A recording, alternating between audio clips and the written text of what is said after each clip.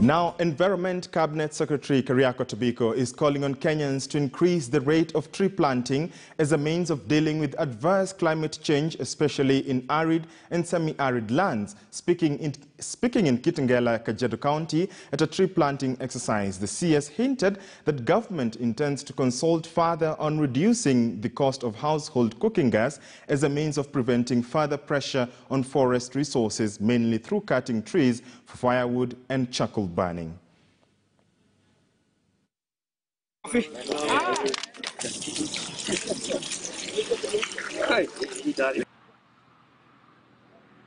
The important point here is not just about planting trees, but growing trees.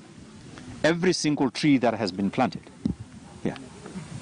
the students must adopt those trees and become responsible to ensure that those seedlings that we have planted grow to become trees.